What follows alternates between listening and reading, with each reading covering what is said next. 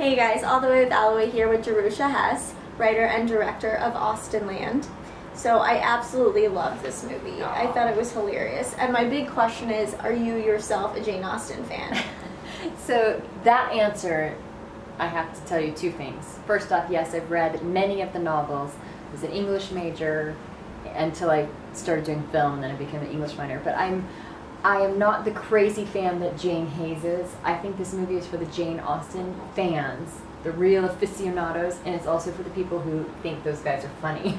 Yeah. And charmed by them. Right. Not in a malicious way, but think that fandom in general is kind of a funny thing. Yeah. Well, I mean, there's so much merchandise in the film. I just, when we first see, you know, Keri Russell's apartment, we're like, where did you find all of this stuff? And you guys actually have the Colin Firth cardboard cutout downstairs. I took a picture next to it.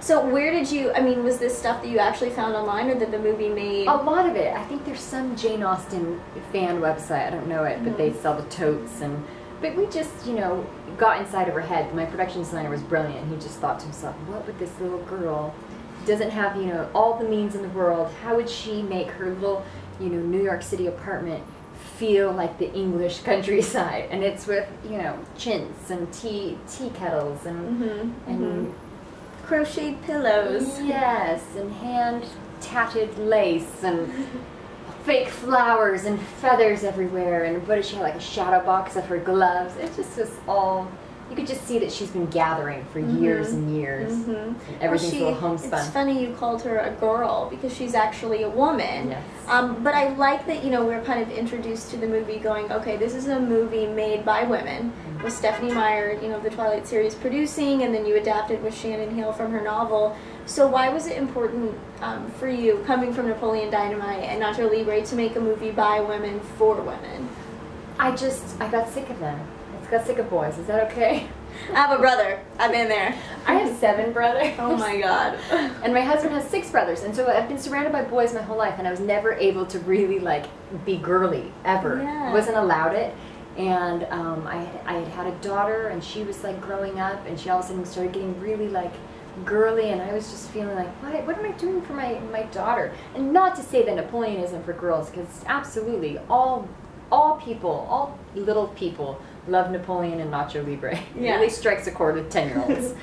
And I just wanted something, you know, just something that I could just check out to a little bit. Yeah, totally. Well, I think Keri Russell, too, casting her, when I first, you know, back at Sundance, was like, Keri Russell's in this movie. I totally see it, because I think she has been, since Felicity, kind of this voice of women for that generation when Felicity was running, and now. So was that your purpose in casting her? Were there other factors? I just, you know, I think she's like a doll, like doll-like. She looks like a doll. Yes, there's something so feminine and sweet about her, but I think she can, and not to say that we made her look dorky, but I think she can play dorky pretty well. You know, her Felicity character was really awkward, and I just wanted someone who wasn't very comfortable in their skin and becomes more comfortable. Right. I hate when the beautiful woman is like dressed down to be like the ugly girl. Like, I didn't want to go there. I just accept that she's a beautiful girl, but she's got this Arrested Development, and she's stuck in her crazy cat house. Oh, not, but you know, like, she's a cat lady. Having cats. Yeah. She's stuck. She goes to the cat house in England. Another time.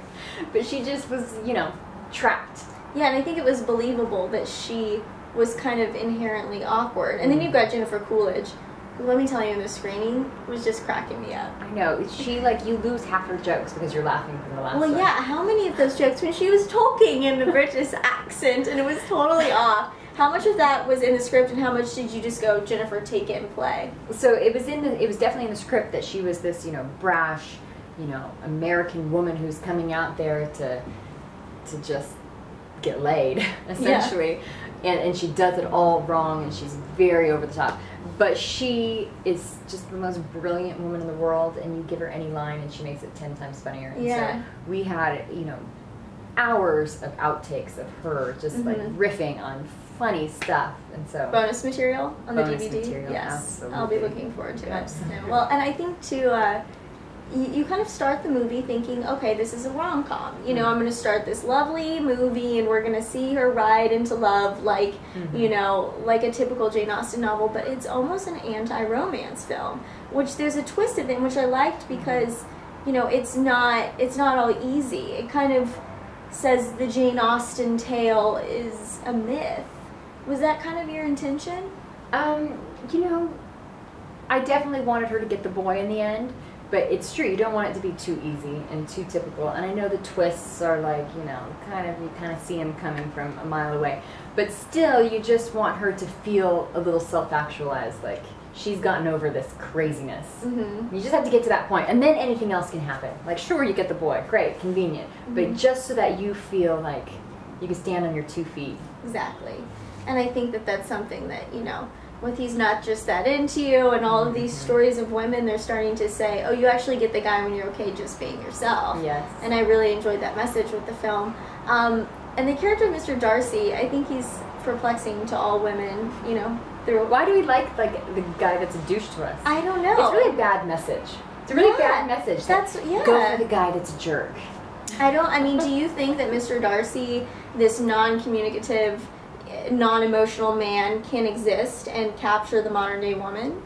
I think many men are that already, and we are all hoping. We just hope that, like, you can change him, because these shows say, yeah, you can change him. Like, be witty enough and He'll love you. He'll take off his cravat for you. So I don't know. I don't know about for the modern women what it says. It's just a fairy tale. It's just all a fairy tale, and it's just something for us to believe in. But I think at the end of the day, we have to be realistic as well.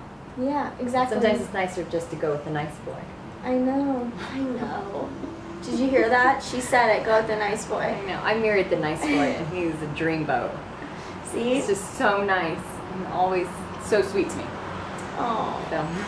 So I'm curious what's next. I mean, I'd love to see, I know you've dabbled in TV a little bit with Napoleon Dynamite, but I feel like there's characters and there's a voice I would love to see in TV. Have you thought about that? Yeah, TV is hard. It's a hard business to be in today. And ratings, it's like, it's become a whole different mess because I think we're in a transition mode of where TV is going versus where the internet is going, and it's just a big blend, and I want to get in it when it's figured itself out. Yes. I don't want to jump in right this moment because I think there's going to be a big shift. Yeah, I mean with Netflix and Hulu, and it's just so crazy. So what do you have? Network TV. Network, yeah. Network TV versus all the other channel, like all the other vehicles of making television. So do you have any projects coming up? My husband and I are writing something together again, a little comedy that he'll direct, and that's just always super fun to just hole up and create.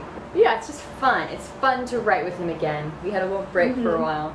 It's fun to get back in that saddle. And Shannon Hale, who I wrote this movie with, I think someday we'll write again together, and I'm just open. Have you ever thought about writing with Stephanie Meyer? No, I don't think she isn't a screenwriter. It's not what she does. But she has novels. She does novels. I'm just waiting. I'm waiting for her next novel. She goes, here you go. I'm waiting for her next paranormal romance. Right? To sweep me away. Well, thank you so much. Congrats on the film. That's Jerusha Hess for Austenland.